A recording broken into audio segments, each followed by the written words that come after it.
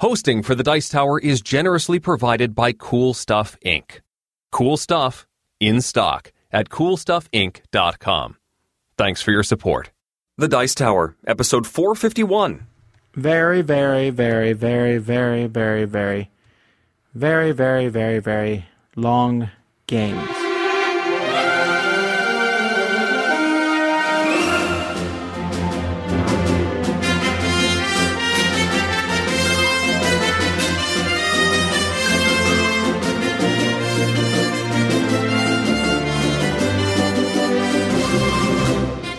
Welcome to the Dice Tower, a podcast about board games and card games, and especially the people who play them. On today's show, we answer questions from the mailbag, including how to contact companies who won't pay attention to you, and a discussion on the costs of card quality. Plus, we settle in for the long haul with our top 10 long games. I'm Eric Summerer, and here's your host, the Cecil B. DeMille of board gaming, Tom Vasel. Okay, now you're really stretching here. Well, DeMille was known for the big epics, and that's what we're talking about. Long games. Yeah, but how many people know that? Oh, lots of people know that. I didn't know it. Okay. But that's okay. I'm sure someone else knew it. Yeah, probably. Well, anyway, folks, welcome to the Dice Tower. My name's Tom Vasel. Hi there. I'm Eric Summerer. So, wow. This has been a week of, trying to get back to normal. Yeah. I've been fighting off the cold, which is no fun. Yes, but I do enjoy how you blame that cold on ConCon and not on Gamma. I was fine when I got back from Vegas, and then I went to ConCon, and everybody at ConCon got sick. No fun. And my son didn't even get to come because he was sick. Everybody was sick. So he didn't get to come and do the convention with me, which bummed me out. I think this is partially because of your weather there. Could be. Every time the seasons change. It's interesting when people get sick at conventions, then I always see them swearing online that they're going to carry around hand sanitizer. They're not going to shake people's hands and yada yada. And yet, right. I don't see people really following up on that. Yeah. I mean, we keep trying to make the fist bump I'm sorry. What? A lot of people will go around fist bumping. No, there's not a lot of people. It is the administration of BGG and Richard Ham. Almost everyone else shakes hands. Not a lot of people, like 5. Okay. Out of hundreds. Well, but those 5 people are really trying to make it work. They are, and I'm fighting against it because handshaking, I don't think a fist bump saves any more germs than handshaking does. Most people don't wash their outside of their hands very well. So how is fist bumping any better? Because you usually don't eat with the outside of your hands? Yes, I understand that, but dirt gets on the outside of your hands just as easily. And just like food falling on the floor only needs a fraction of a second to actually pick up dirt and germs, the same thing. If you fist bump someone's hand, it doesn't matter that it's a less intimate contact. So really, we just need to be sanitizing hands more often. That's really what needs to be done. Because the thing about the fist bump is it makes everything super awkward. Because you go up and you fist bump someone and they're like, and they get ready to shake your hands, and you have to have a short conversation about why you fist bump. And, right. And then you're trying to convert them into something that no one really wants to do anyway, because it's been ingrained in our head that we shake hands when we meet people. And yes, Richard told me he's planning to start a revolution on this. But I believe he told me that 2 years ago, and there's still 5 people doing it. Which means, of course, Eric, you know that we're going to get emails from people saying, we do it too. Of course. Of course. But my empirical evidence has been very few people still do it. I really should ask a doctor. You. I think a doctor, if any of our listeners is a doctor, that's something I'd actually like to know. Does not shaking people's hands really stop you from getting sick? Is that really a factor? I'm sure it has to do with something. I'm wondering. Because when you when the different flus were going around, they didn't say don't shake people's hands. They just said use sanitizer. Right. Also, cough into your elbow. Okay. Thanks for listening to the Dice Tower, MD. This has been our medical show. I wonder if Dr. Oz plays board games. I'll tell you what. I'm just trying to fight against this whole talking about getting sick stuff. When I'm with a friend and we're sitting there and they're like talking about their knee and we talk about it for a while, I'm like, wait, stop. We are not old. We will not talk about our ailments and illnesses to the boredom. It does seem like I don't bounce back as quickly as I used to. Well, we are getting older. I know. Okay, but let's talk about things that are fun and interesting and that, sorry for the listeners we've already lost, but we have some games that we have played recently. Eric has played one that I got in the mail, but I did not play it yet. But it looks cool. I hope it is. Well, that would be Valeria Card Kingdoms. And this is a card drafting game, much along the lines of Machi Koro. It's a fantasy theme, and you've got all these different fighters and paladins and all this stuff that are put out in an array, and it's a random setup at the beginning of each game. There are also 5 different varieties of bad guys that are arranged in stacks at the top of the board on the table, and they're arranged from weakest to strongest. So there's like 5 of them in the stack, and you'll get a couple of dinky guys, and then one really strong one, and then a super deluxe big boss. So those are arranged at the top. Then you've got some random citizen cards, 2 rows of those, I think 10 for each setup. In fact, it's definitely 10 because you want to have 1 for each die result. So 1, 2, 3, 4, 5, 6, 7, 8, 9, and then there's a 9/10 and an 11/12 card. And then there's also sort of victory cards that are they're called location. They're not locations. They're domains. That's what they're called. And they will give you a bunch of points and maybe some sort of ability for the rest of the game or some sort of instant reward. And you're trying to draft those. But you need to have certain symbols in your tableau in order to acquire those cards, those victory cards. What you do on your turn is you're going to roll these 2 dice. And everyone is going to score their cards in front of them based on what you rolled. But unlike Machi Koro, where you simply add the 2 die together to form one result, you will score and activate not only the addition of the 2 dice, but also each individual die. So I roll a 2, a 4. I will activate all of my 2s, all of my 4s, and all of my 6s. Which speeds things up quite a bit. Also, on any turn, if you did not activate any of your guys in front of you, you get a free resource. So it speeds things up a lot more than Machi Koro, where you are constantly getting resources. In a 4-player game, you're bound to get at least 3 more resources by the time it gets back to you. There's 3 resources. There's fighting power, which you use to defeat the bad guys. There's gold, which you use to purchase cards and achieve those domains.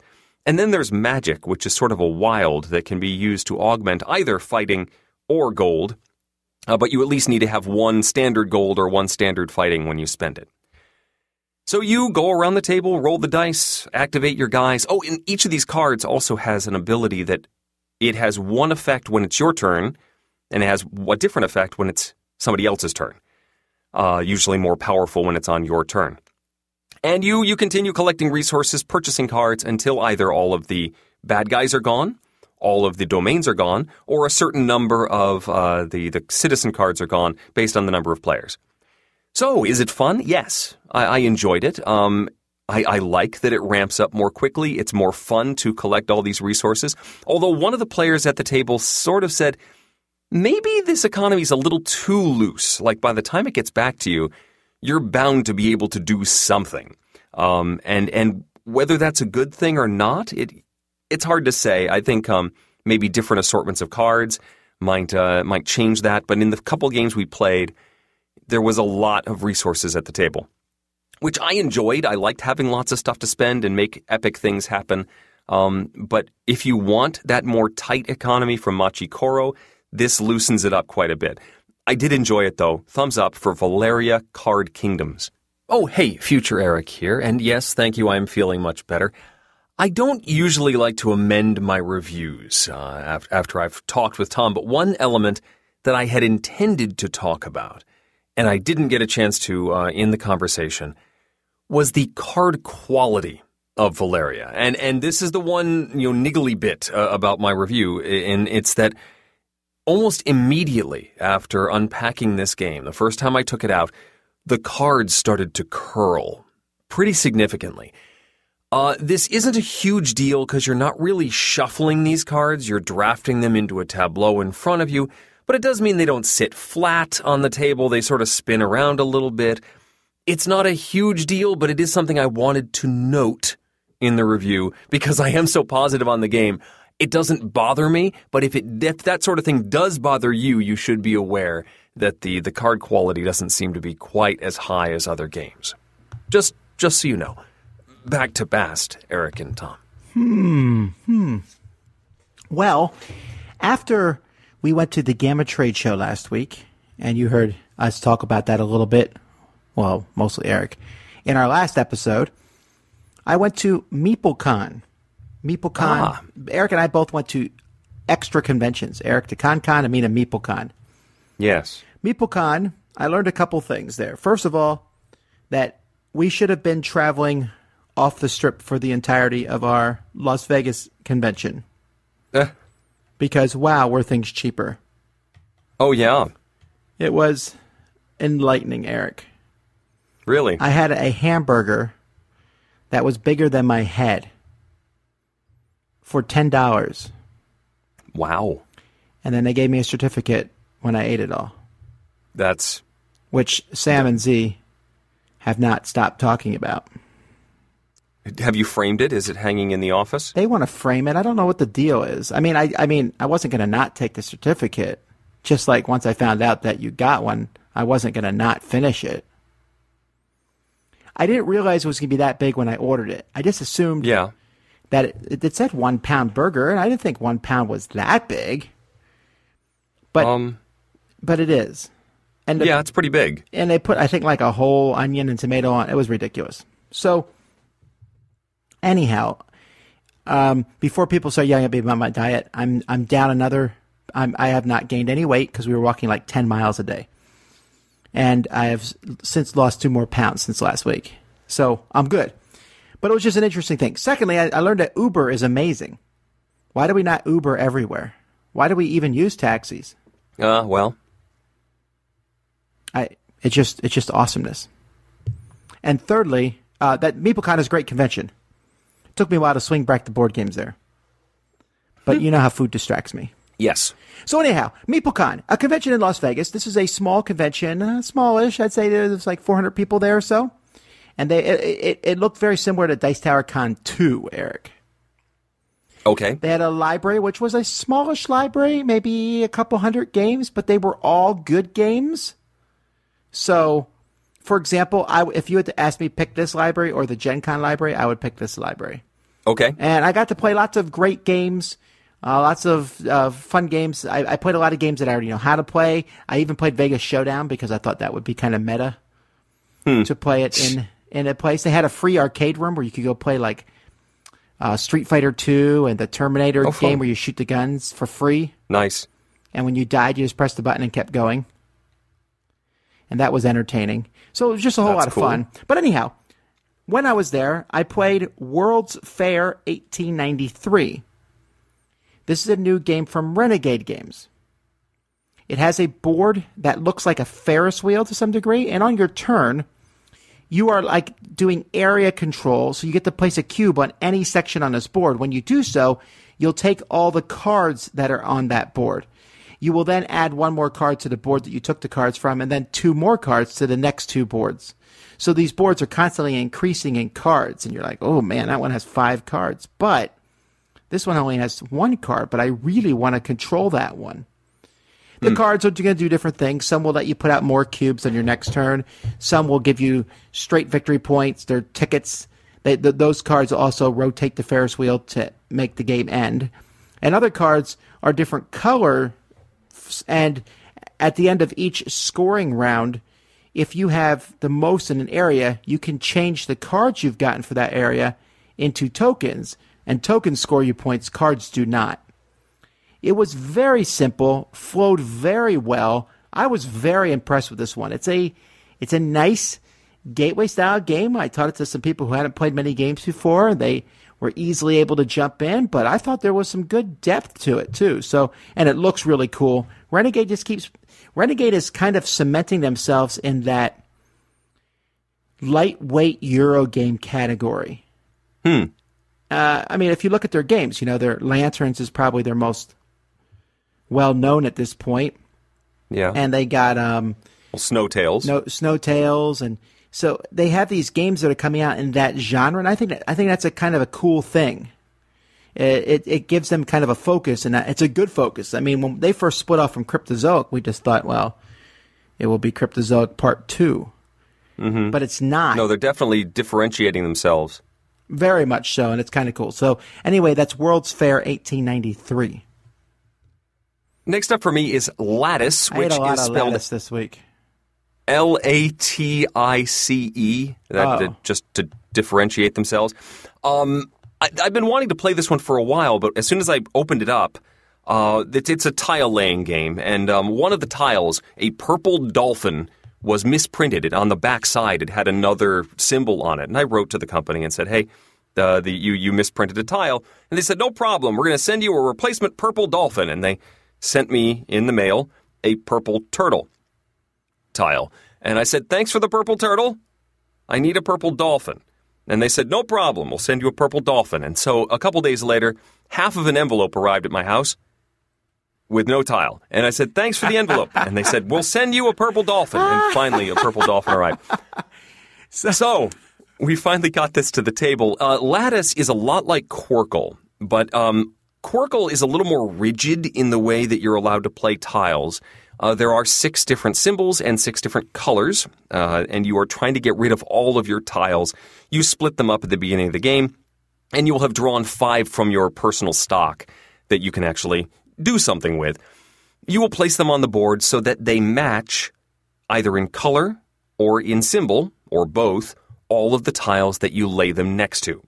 If you're able to lay something next to 2 tiles, then you get like half of a moonstone. There are little blue moonstones and large yellow moonstones. Half of a moonstone can be combined with another half to take another turn. If you manage to connect to 3 tiles, you get a full moonstone. And if you manage to get to 4, you get 2 moonstones.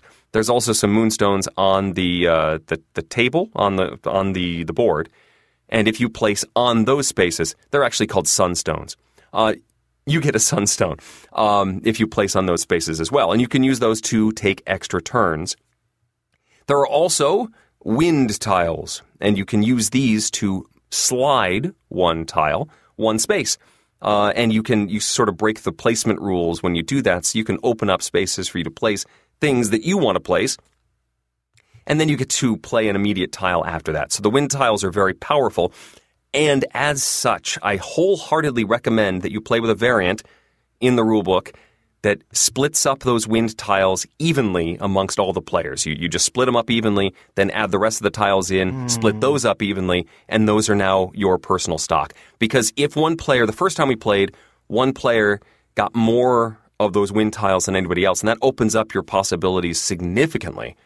And they ran away with the game. Splitting it up made it a little more even. I mean, you don't know when you're going to get those wind tiles into your hand, but still you know they're coming, which is good. I liked it. At first I didn't think I would. I thought it seemed a little too open. But as the game progresses and the board fills up, it's harder to find a place to play your stuff. And you have to be a little more careful about what opportunities you leave open for you to play your few remaining tiles. I liked it.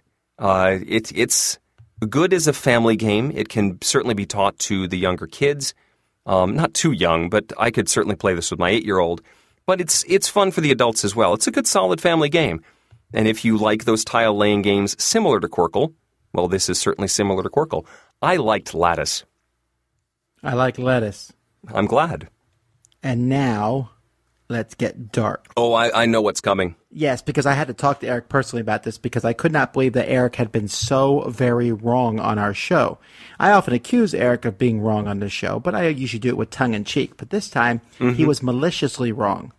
Maliciously? Yeah, well, you promoted a game which should not be promoted by anybody. And that game is Epic Roll. Now, I already did my rant on why Epic shouldn't be in the title. And I will say that a good 30% of my extreme dislike for this game comes from the fact that they put the word epic in when the game is actually the very opposite of epic. It's dirt simple, yes. Problem one. There's a theme in this game about dungeons, but you could literally remove that theme and, with one exception of the hit points of each person, that theme doesn't mean anything. What's the difference between a skeleton and a mummy? Almost nothing. Hit points. The game is pure luck. It is literally roll the dice and see what happens. There are different characters. They have different dice that they roll. What does that mean? It means they roll different dice. It doesn't mean anything. Yeah, one guy blocks more hits and another guy does more damage. But in the long run, that doesn't mean anything. It's also horrible quality. All right? So we have a horrible quality game with a very boring, super bland, lazy, but generic fantasy trash placed on a game where your only decision is roll again or don't roll again, and you have nothing to base that on other than I think I'll roll well this turn. Because there's nothing. There's no modifiers. There is nothing. Well, there are the cards you can spend. Yes, but you get the cards by rolling well. So you might as well just keep rolling. There's no reason in this game to ever stop. Well, if you want to save your progress, yes. But then the other person goes and you're bored. So you might as well just keep rolling at your... There's nothing. There is not one thing about this game that I liked. I didn't like the box. I didn't like the art. I didn't like the theme. I didn't like the game. I want to go stomp on this game right now, but I haven't done my video review of it yet. I have not disliked the game this much in 2016. Period. Wow. This is my most hated game of 2016. But I understand your arguments. I just don't understand the vitriol. I mean, it's a dirt simple game. It's along the lines of Skunk. It's a very simple push your luck, roll, keep going listen, or not sort of game. Going, what's Bruno Fidu's game? Alan Moon. Blah, blah, blah, blah. My mind's gone blank. Where you go into the temple. Ink and Gold. Ink and Gold. Ink and Gold is a very simple game. But you can see which monsters have come out. Okay, there's 2 snakes out. There's a good chance a third snake is going to appear. Or, no, we already took one of the snakes out of the deck, so snakes aren't as dangerous. There's this much treasure. If I leave now, I'm going to get this much treasure. The risk reward is there. When I play Ink and Gold, I almost never run out of the temple. But that's a silly decision on my part. The game actually has a realistic decisions to make. That is dirt simple. And yet it's a good game. This is as if the designers played Ink and Gold and said, how can we make it worse? Folks, okay. I am not saying this game is not for me. I'm saying this game's not for anyone whose last name isn't Summerer. Wow. Yeah, well, you like it, so I have to give it to you. But I said for an extremely light push your luck game, I enjoyed it. No. Awful. All right. Okay, negativity off. I'm back. I like the next game. I'll talk about in a bit. Okay, you haven't played this one, though, that I'm about to talk about, because it's time for my negativity to shine through. Next up for me is a game called Mission to Mars 2049, which could be distilled to be Latvian Space Catan. In Mission to Mars 2049, you are colonizing a circular board, and you are racing to the center to establish a colony on the polar ice cap, trying to create a water station or something. It doesn't really matter. You are racing to the center. Whoever gets to the center first wins. You do this by collecting resources. You have your initial settlement on the outside of the board, and then you have 3 of the basic, collection plants. And you will roll the die, and the die has symbols for each of those collection plants. They may earn you fuel, they may earn you food, I think. There's 3 different resources. You collect them. You will eventually turn them in to create new collection plants or new civilizations, new towns, for lack of a better word. You have a whole menu that you look at, and you can decide what you want to spend your resources on. There's also a robber. I don't think they call it a robber. Something that takes your resources against your will. That's a danger. Except there's not really a hand limit. There's not really a limit in how many of these resources you can hold in your hand. You can translate them into discs, which are protected from opponents stealing them through the robber/thief action. But there's no real reason to do so. Anyway, you are collecting resources and building things and racing toward the center.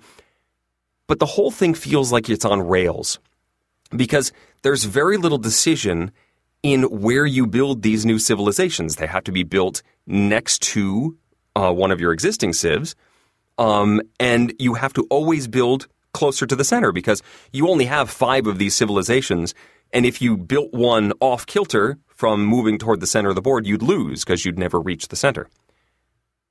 So you have to build toward the middle, eventually building a road that leads to the middle, and then having the resources to build to the middle. Take everything that makes Catan, and then remove some of the most important parts. Like, you can't trade amongst players in this game.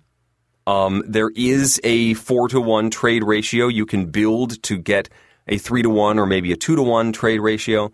But you can't trade with the other players. There are some negative effects. You can buy cards. You can buy cards that are either pleasant effects or nasty effects. So one can be, blowing up a town, or blowing up, stealing one of the collection locations. The whole thing just felt clunky. And if you're going to make a game that is so similar to Catan, and it pales in comparison to Catan, I don't see the point in owning it. And that's really what this is. There are a couple of interesting thematic things. The box says it's all based on actual scientific research, which I don't see. It also declares that it's very easy to teach, because on the outside of the box it says it takes 5 minutes mouth to mouth to explain. And only 20 minutes if you're reading the rule book. Does it actually say the word mouth to mouth? It says 5 minutes mouth to mouth, 20 minutes from the rule book. Eric, I'm pretty sure it's mouth to ear. I can only go with what I saw. Mission to Mars 2049, it's not Catan, but it's so similar that you have to compare the two. And it just doesn't survive. So this is a pass for me. See, the power of word of mouth is this, folks. I almost played this one the other night. I always take piles of games with me when I go somewhere. I almost pulled this one out because I thought Mars is interesting, even if I know there's some really cool Mars games coming out later this year. But now that Eric has given it a pass, and you all know how positive he is about games, this one was now like, I'll still probably play it, but I am now in no hurry to. Okay, but we're not going to stay negative here. If I am dragging Eric down, I will bring him back up. Eric, have you heard of this Escape the Room? I have heard about it. I'm anxious to play it. Do you have it? I don't. Okay, good, because I want to make you jealous a little. Oh. All right. So Escape the Room is a one-time event. It is basically an escape room in a box. But it's definitely geared so that younger folks can join in on it. The box says 10 and over, but I think with adult supervision, it could easily be 8 and over. My son is going to be all over this thing then. Yeah, I really think so. The box also says 3 to 8. I would think more realistic, it's 2 to 5. The reason I say that is because I think 8 is just too many. I played it with 4, myself and my 3 oldest daughters. And I think a 5th person would have been fine, but I think more than that, it would have been too crowded. We were already kind of like getting in each other's ways. Because the way escape rooms work, there's lots of puzzles all over the room, right? And everyone's working on them. In this game, usually there's one puzzle at a time. So you can work on this puzzle together, but 8 people, I think, would just be too many. But, so what this game is there's a story, and I'm not going to spoil the story or anything, but essentially you are trying to find the solution to puzzles. The box comes with an envelope and then a card that tells you how to start, and you need to figure out what you need to do to open one of the envelopes, which might lead you to another envelope, and you keep going until you get one of 4 different endings. And so it gives you a time limit. If you're playing with less than 5, it gives you 2 hours.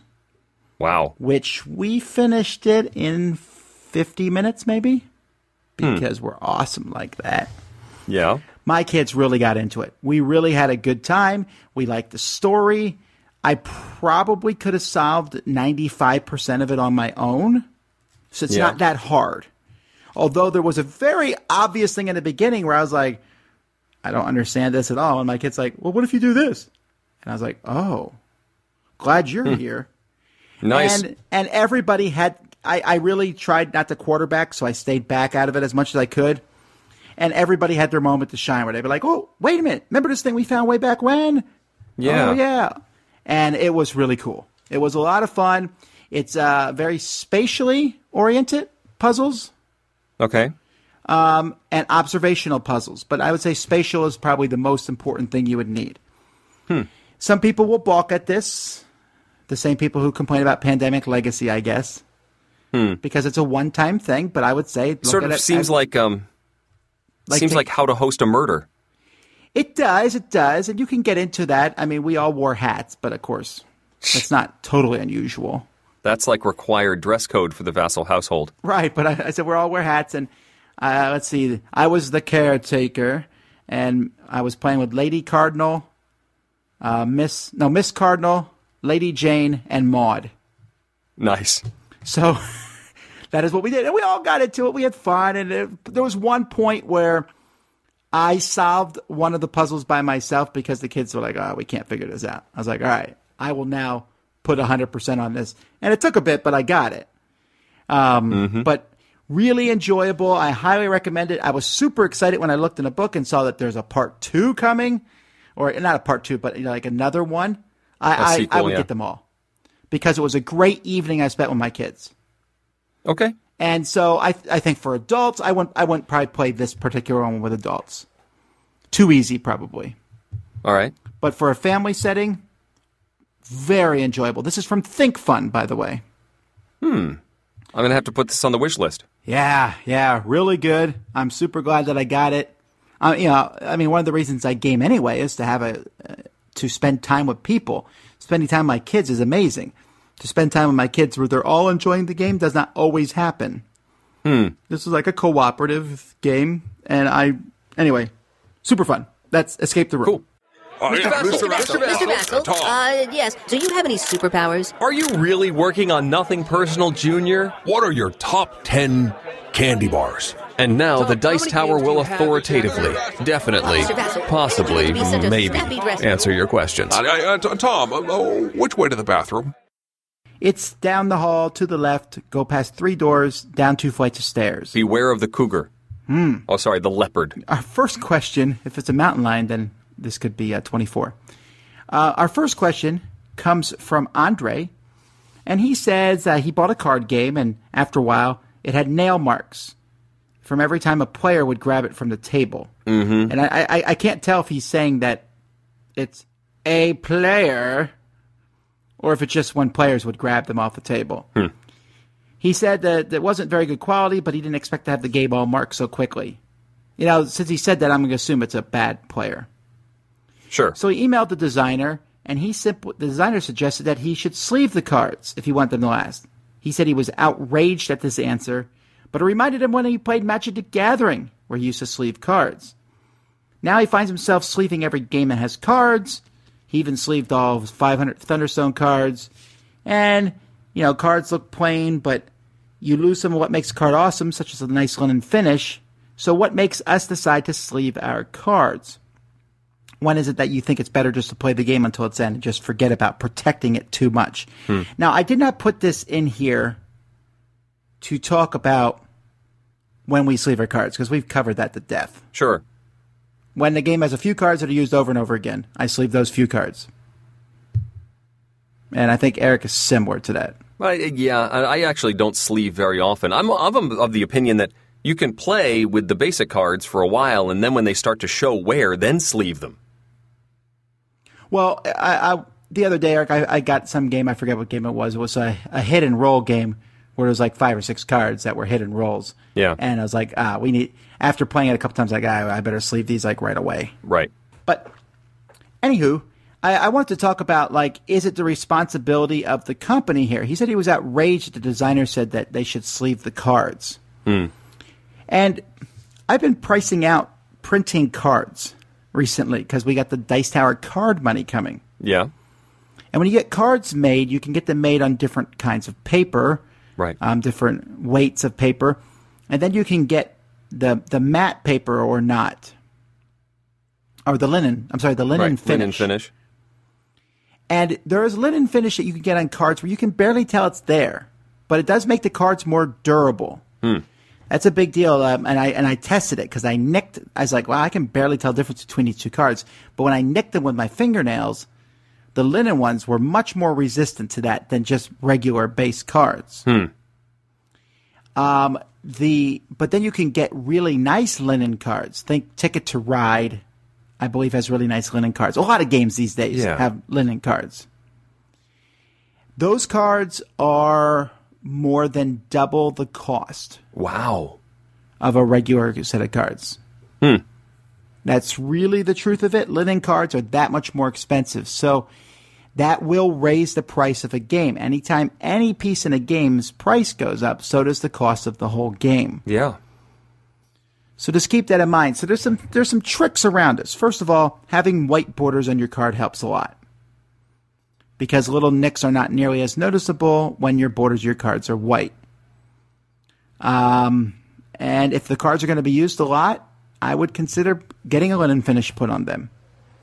My Dominion cards are all beat up compared to other games that have nicer cards. I don't believe that Dominion cards are that spectacular, are they? I want to say they're regular. They're just normal cards. Rio Grande did not use linen finish. Actually, I still don't think they use linen finish because I know my Lost City cards are beat up. And the cards that don't have linen finish will eventually get nicks in them too. Sometimes part of the card will peel off or different things. So there's a lot going on there. But anyway, that's what I wanted to answer about this question. And I'm just curious. I thought maybe some people might be curious about that. John says, as a game designer, I'm just as interested in games that do not work and are no fun as I am in games that work and are fun. I feel I can learn from both. On our show, we seem to like or enjoy the vast majority of the games we talk about. Is this because you just tend to be positive people, because you actually like most games that are out there, or because you choose to talk mostly about just the good on your show? Yeah. As an aside, are there any games of note that you think have interesting mechanics but are boring to actually play? This is a good question. I do think it's funny that he says we like the most games we talk about. I would imagine that John does not watch our video show. Yeah, probably. We do a lot of negative reviews. Now, granted, I would still say well over 50% of my reviews are positive, because if 50% or more were negative, this would be a tough job. It would be. Well, I think when it comes to the stuff you talk about on the podcast, you're going to probably highlight the better games, the ones that are more interesting to talk about here on the show, unless it's really bad, and then you want to highlight that. So we get like the whole gradient of good, and then the really terrible things here on the show. Whereas you're reviewing maybe a wider swath in the video reviews. Well, right. In the video, we're doing everything that we come across. In the show itself, it all depends. I always pick games for the show, and I try not to repeat anything that we talk about in our opening game reviews. And sometimes I'm like, oh, wow. Okay, what have I reviewed lately? And I go through them, and I pick out not so much the ones I like as much as the ones I think are most interesting or that most people want to hear about. Mm-hmm. Like today, I had some games on the list, and there was a game called Expo 1906, and then when I got that I played that Escape the Room, and it was so phenomenal I want to talk about it. Right. Escape 1906, even though I like that better than Epic Roll, which I'm not going to say that name again. I'm going to call it ER. Okay. Even though I liked it better than ER, it was bland. Okay, it was not very noticeable. It was kind of like, eh. And I only talk about those games when, for some reason, we have a whole lot of them or something, and so some of them make the list. And Eric only talks about those when he has nothing else to talk about. I know that. Yeah, or if it was such an epic failure that I really want to tell the story. Well, right, but there are some weeks. Now, this happens to Eric more than me, because it's my job, so I play more games. Eric doesn't always have a chance to play as many games, so there's some weeks where I can tell he's stretching. Yeah, you noticed, huh? Yeah. He'd be like, I played this game with my kid after bedtime because we had to get a game for the show. But then again, he says, are there games that have interesting mechanics but are boring to actually play? There's a lot of games like that, actually. Yeah. Where I'll be like, wow, that's a really fascinating thing. You get to put some cards together and they do a combo, but the game itself is boring. The problem is I can't think of a name of one of these off the top of my head. The one that I can think of most recently was that Victory Point Games, the hospital co-op, Healthy Heart Hospital. It had some neat aspects with these cube draws, but you just had to do the cube draws so much that it bogged the whole thing down, and I ended up not being interested anymore. Jonathan says, how to contact a publisher when they're avoiding their customers. And he talks about how he bought a game from a company, sent them emails, Facebook, posted them, tweeted them. There's people on BGG who also do not like this one. The distributor is not going to replace their box. So is there a way that you could force them to acknowledge my complaint?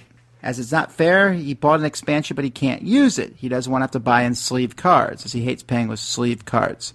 Yeah, so he bought an expansion for a game, and the sizes of the cards don't mesh. They're the wrong size cards. Some people are probably saying, I know what he's talking about, but you may not, because this has happened multiple times. Yeah. And also it happened like 7 months ago or something. But anyhow, the reason this question is here, this is a good one, is I would like to highly discourage people from thinking that we are a resource in this matter. No. I mean, I don't mean that to be silly or even to be flippantly annoying to people, but someone will email me and go, I'm trying to get a hold of Fantasy Flight, and they won't answer my email. Can you email them on my behalf? Oh, okay. No, I can't. I'm not going to start emailing companies every time someone has a problem with them, because I'm not their customer service. I don't work for them in a sense, and I might know a contact where I can get through, but that's not the proper channels. And if that reflects badly on them, that's one thing, but then I'll get caught up in the middle of things. Right. And I'm already kind of slammed with emails as it is, so we can't really do that. And even more importantly, I am not going to call out a publisher publicly, which I've been asked to do almost on a monthly basis for something that's happened to you. There's just a lot of problems in here. That someone will say, this company didn't deliver their Kickstarter, or this company did this, and you need to say something publicly. And I understand the frustration, but we are not a gotcha news service. I want to be able to talk to publishers without them worrying that we're going to call them out publicly on air. I don't think it's a very sporting thing to do anyway. But you should never ever publicly flog somebody for something which doesn't really affect you and is not critical to something. For example, if I knew somebody was exploiting women, that's something I can publicly call out, because there are people's lives in danger. Mm-hmm. There are things happening that should not be happening. I don't know if any of the board game publishers are doing that. No, but I'm saying I'm not applying this to every area of my life. Okay, there are sometimes you need to call things out. They're dangerous and wrong, and people need, but a publisher not refunding you your money, well, I don't know both sides of the story. I've only heard yours. There's no way I can call them out. A publisher doesn't deliver on a Kickstarter. We will actually mention that occasionally in a show, but we're not going to call them out on it as much as because, again, we don't know everything. And so we don't want to be a rallying point for people's discontent with different things. You can say that stuff. You say what you want. Hey, this company didn't deliver under promises, and maybe that will chase people away. But I can't pick up your cause for you. Or I won't pick up your cause for you, I guess is the better way to do it. And it kind of sucks sometimes, because it seems, I know what it's like to email a company and not have them email you back. That actually still happens to me, folks. Sometimes. It does seem like sometimes if you want a response, Twitter is a better way to get an immediate response. Say this particular component doesn't look right or it's broken or something, and you'll often get an immediate response from some of these publishers that you may not be getting emails back from. But Jonathan tried that route. He did, and that's fine. And I'm not saying he's done anything wrong, and I'm not even defending the company he's talking about. I'm just saying that in these situations, I really don't know what your best course of action. If you tried all the different ways to contact them, I don't know what to tell you because I'm a little bit hesitant to say, oh, well, you should just post online publicly and then people join you, because that doesn't always seem the best way to accomplish things. Mm-hmm. Just don't buy any more games from them, I would guess. Yeah. That's unfortunate, but that's the way it is.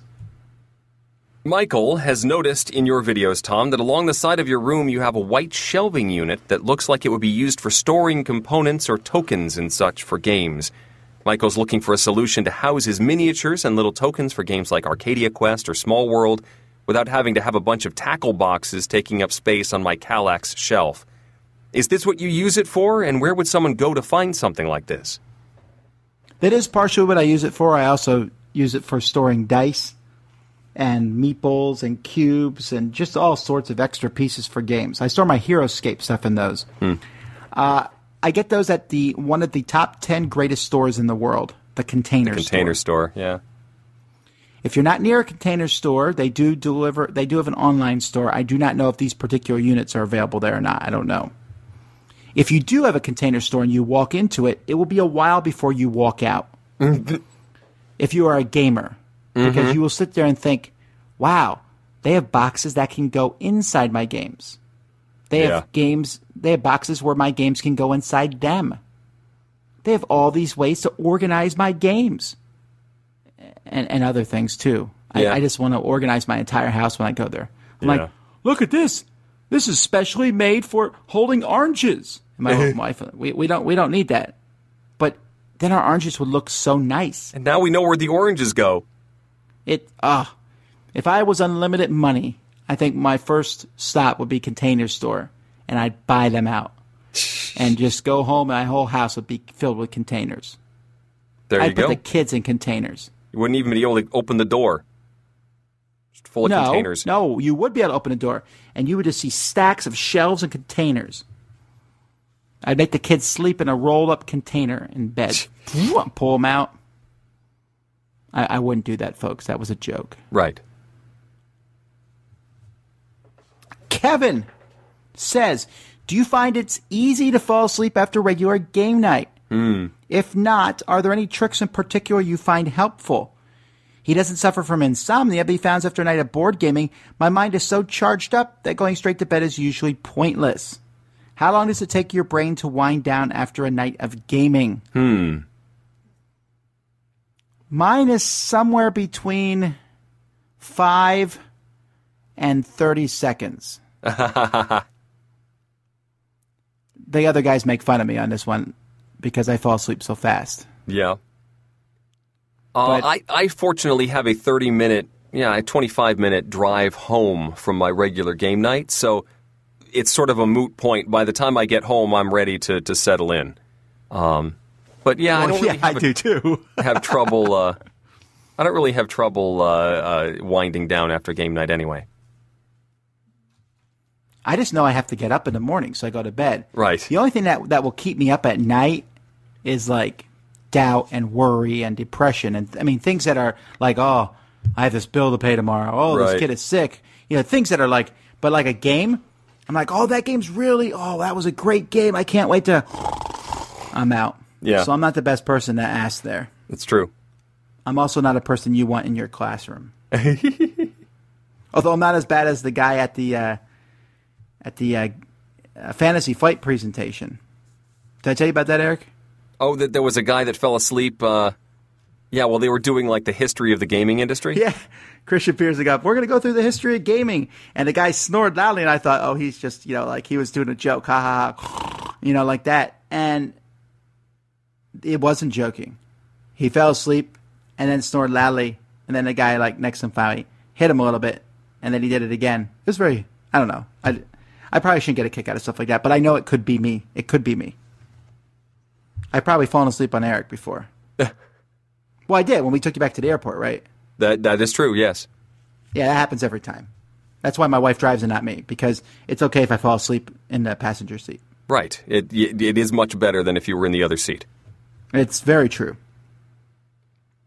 David would like to know, how much experience with the base game do you think it's necessary to really enjoy a legacy-style game? So if you're talking about Pandemic Legacy or Risk Legacy, how familiar should you be with Risk or Pandemic to enjoy the Legacy version?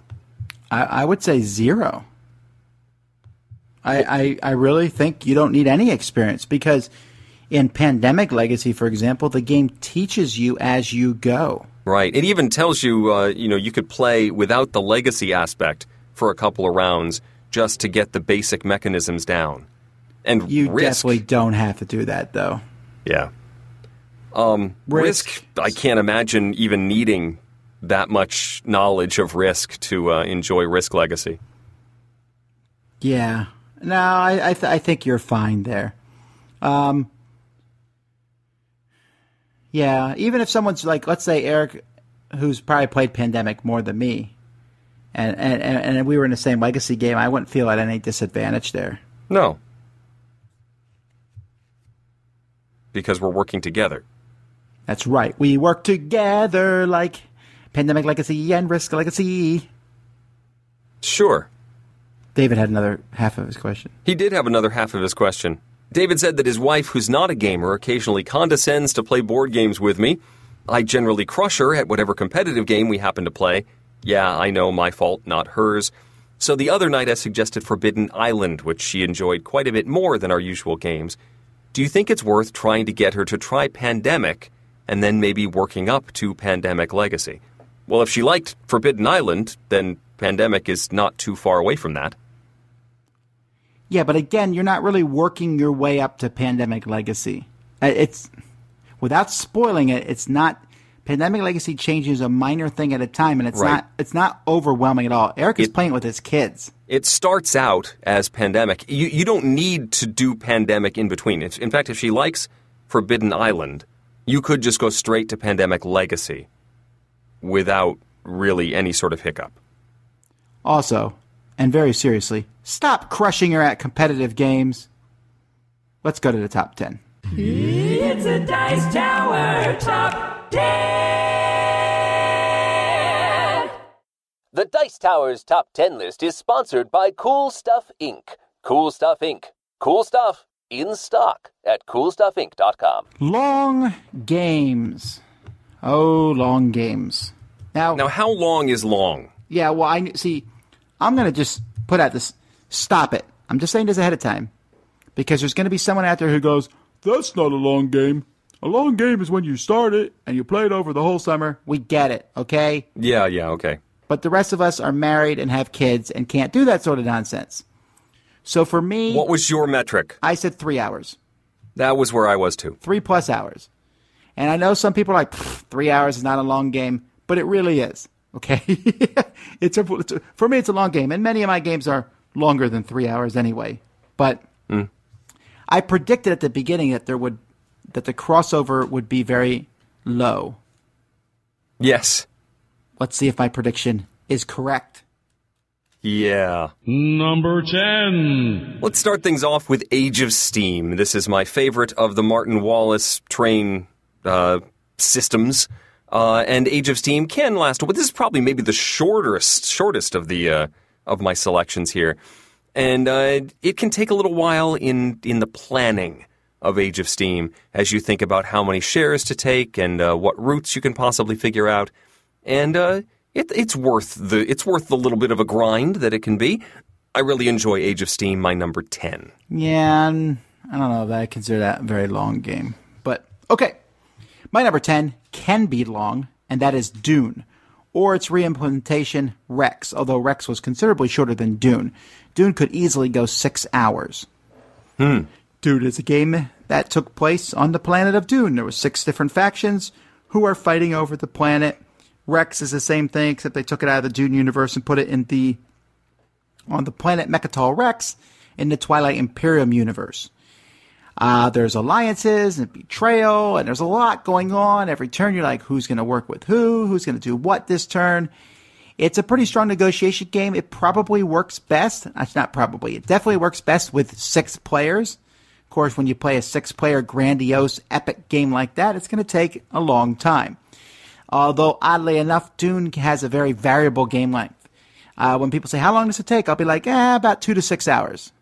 Well, that's kind of a jumpy time frame there. Some of it's slightly dated. I don't play it as much anymore, which is why it's my number 10. But my number 10, Dune or Rex. Number 9. My number 9 is Firefly. This one can take quite a while, and there are ways to play it so that it moves more quickly. There's lots of scenarios where you can play a little bit faster, but if you're playing most of the basic scenarios, the epic scenarios, Firefly is going to take you a while to work your way through, but I think it's worth it.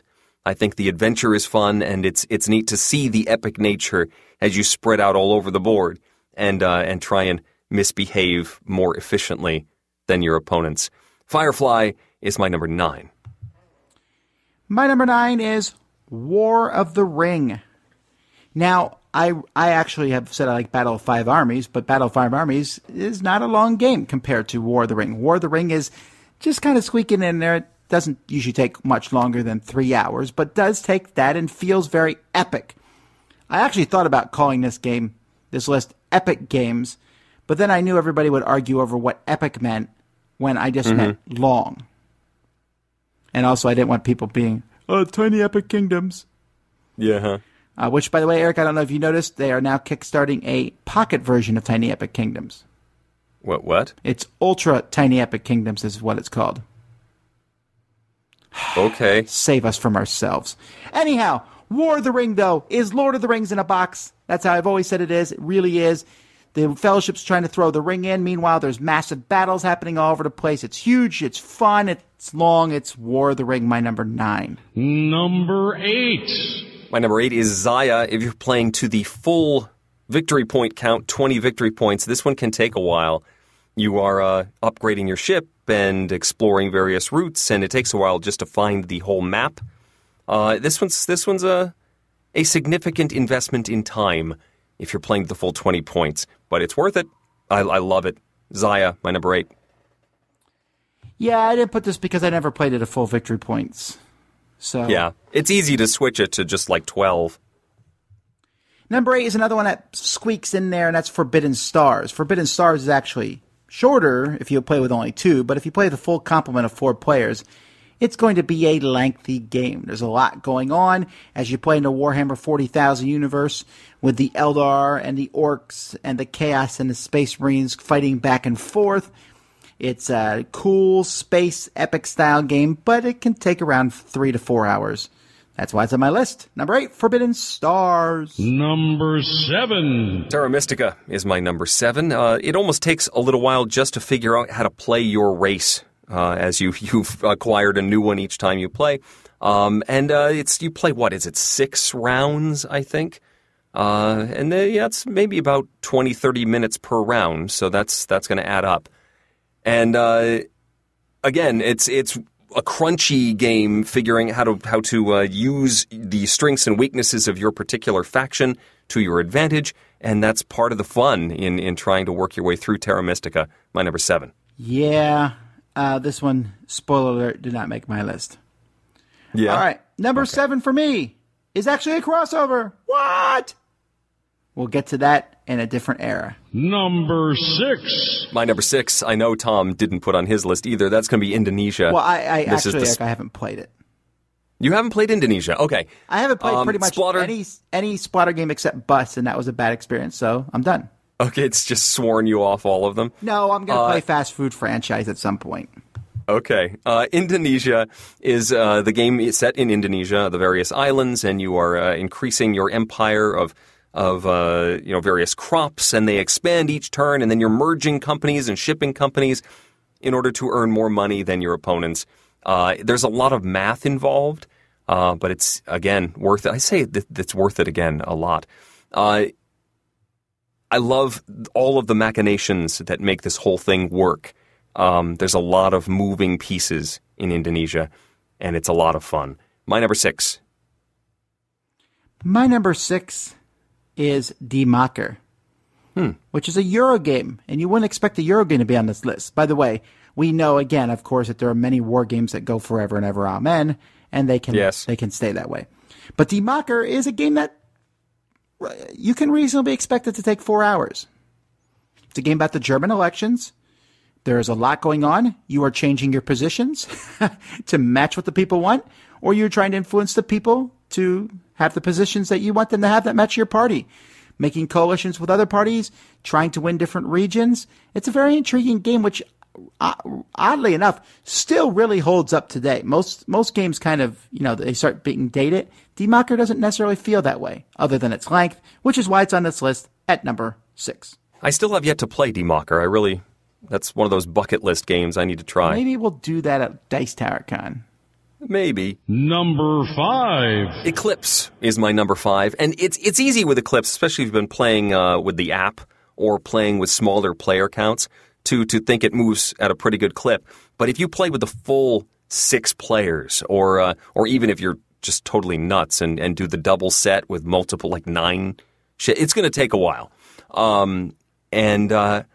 You've got a lot of interaction with the players. Anytime you have a battle, you have to resolve it with the various back and forth, and it's going to take some time. But that epic nature of how do the different civilizations build their ships, and what do you focus on? Do you make a bunch of little pew-pew ships that are going to shoot quickly and then get blown up, or do you make giant destroyers that can absorb tons of damage? It's a blast. Eclipse, my number 5. My number 5 is Eldritch Horror, which again, I feel like it kind of squeaks on the list because it can be 3 hours. But it does feel those full 3 hours, and if you play too many players, you can go 4 hours. Eldritch Horror, I would have put Arkham Horror on this list years ago, but Eldritch Horror has kind of replaced Arkham Horror for me. Just a game of gallivanting around the world, fighting Cthulhu and his many minions, of which he seems to have so very many scary ones, and finding clues and going to the Arctic and everything else. That's Eldritch Horror. Number 4. My number 4 showed up as number 7 on Tom's list, and that's Through the Ages. The Civ game that does take some time to work your way through, but it's so rewarding, upgrading your stuff. I'm in the middle of another game. Jeff Engelstein won our first game of the new Through the Ages, and we've re-upped, and hopefully I'll do better. I came in 3rd. So anyway, I really love this game. How do you make this civilization? How do you keep your civilization running while still figuring out how to earn points faster than your opponents and not get run over by their military? Really fun times, but it's a significant investment in time. Through the Ages, number 4. Excellent game. I agree with what Eric said. It's phenomenal how much this feels like a civilization game. Certainly an epic one. My number 4 is a new game on the list. In fact, it might be out by now in stores, but I don't know. It's coming out very soon, and that's Star Wars Rebellion. Actually, I believe it's supposed to be released March 30th or 31st, so maybe it's not out yet. But anyhow, it will soon be out, and you'll be able to play episodes 4, 5, and 6 of Star Wars all together on this board with miniatures and Death Stars and Imperial Destroyers and capturing Chewie and Leia and Han and Lando and shooting, and it's exciting. It's fun. It's about 3 hours long. That's Star Wars Rebellion. Number 3. Number 3, Tom mentioned just a few minutes ago, and that's Food Chain Magnate. This is the other Splotter game that has surpassed all of their others in my estimation. So I noticed, since you're not mentioning it here, Roads and Boat didn't make your list here. Roads and Boats didn't. I've only played it once, for one thing, and while I enjoyed it, it has so many moving pieces, I think it got a little bogged down. But that could have just been my first play. I haven't played it enough to really fit it into all of these others, which I played more often. In Food Chain Magnate, you're running a food business. I love all of the different paths you can take to victory. I love how each time you set it up, you have to react differently to what your opponents are doing, what the board situation is. It is a pretty good investment in time. In fact, I'd learned at ConCon that if you are trying to teach this game to anyone who happens to be inebriated, it's going to take a little longer. But you'll get there eventually. Food Chain Magnate, my number 3. My number 3 is the longest game on my list, I believe, and that is 7 Ages, which is a game that is about going through 7 ages, a civilization game where you start with several civilizations. There's this deck of cards, and you get some random civilizations, and you start with the number you have depends on the number of players. The fewer players, the more civilizations you control. Sometimes those civilizations will crumble, or they'll be so worthless you'll be like, forget them. Think of this as the super heavy gamers version of Small World. Yes, the combat is probably too clunky and long. Yes, there are many, many tiny little counters in the game. Yes, it takes a while to play, but it's still an amazing experience, so I had to put it on my list, although I would say this one is easily 2.5 hours per player. Wow. That's 7 Ages. Number 2. Number 2 is Power Grid. Seeing this whole board develop as you start out with those initial power plant placements, those initial city placements, and then the way everybody spreads out, blocks each other, the fighting in the power plant market for which new technology you want to get, and you really want it more than your opponents. This far more efficient plant is what's going to really sustain me for the next several rounds. And then that rush to the end game to see who triggers it. It's an arc, and it's one that takes some time to develop, but it's pretty neat getting there. Power Grid, my number 2.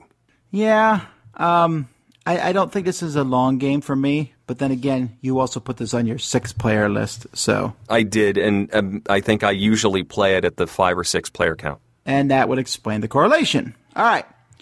Now, my number 2 is, I was talking to Sam and Z about this because I was like, man, I could put all the Legacy games on here.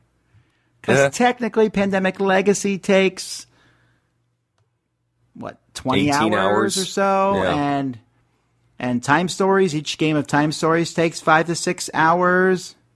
And that's true, but I didn't want to clog up the list with those. So I put just one, and that's actually Descent 2nd Edition, which is each game is probably 1.5 to 2 hours each part of the thing, but you can keep playing and playing and playing and playing, and you never have to stop, and the whole game is probably 30 to 40 hours. So I wanted to nod to these types of games. They are certainly long games.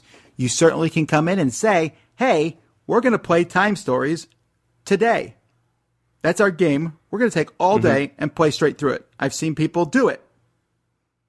I taught it in 4 hours at ConCon. The whole game? We did the whole asylum scenario. I'm surprised you stayed. You didn't just teach and walk away? No, I wanted to make sure. I wanted to guide them through the puzzles. When they got to the really hard part. Yeah, I felt like a little bit of guidance was necessary in the latter part of the game. I would have let them suffer. Yeah, well. All right, but anyhow, so these games I think certainly qualify for long games, but I know there will probably be some people who argue about this one. But I'm putting Descent 2nd Edition because I don't know that I've ever just got Descent 2nd Edition out for 2 hours. Almost every time I played it, we played 3 or 4 scenarios in a row, which turns into 5, 6, 7 hours. So that's Descent 2nd Edition. And finally, number 1. And number 1. Lame. Yeah. You knew it was coming. Hey, No, I actually you didn't know this would be on this list. Really? Well, it's only 2.5 hours, right? So, depending on the players, this can last pretty long. Oh, we're talking about Merchants of Venus, by the way. If you're going with like really experienced players, you can get under the 3-hour mark. Also, if you're playing the new Fantasy Flight rules, this is well over the 3-hour limit. So, depending on which version you're looking at, it definitely fits the category. But if you're playing the classic rules, the classic rules, and playing with at least 4 or even 5 or 6 players, yeah, it's going to last a long time. And also if players get a little bogged down in their movement and slow things down a little bit, yeah, it can certainly last a little longer. Obviously, I think that's worth it. This is another one that you need to see that board develop, the roots develop, and it takes time to build up your ships. Also, if people are buying more ships, that slows things down a little bit because it takes a while to earn your money back. Merchant of Venus, my number 1, as expected. All right. Well, my number 1 is Twilight Imperium 3. This isn't just a nod to Mr. Healy, who does like this game so very much, but Twilight Imperium takes about 6 to 8 hours to play. I think it certainly qualifies for a long game. Yep. And yet when I play it, I'm not bored. I'm fascinated. I'm interested the whole time. Every game is played differently. There are technologies. There are units. There are battles. There's politics. There's Euro game mechanisms. It's all in that box. It's pretty cool.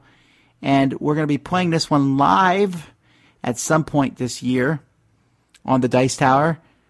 I just found out today we might be playing with a painted set of it, which is kind of crazy. Ooh, cool.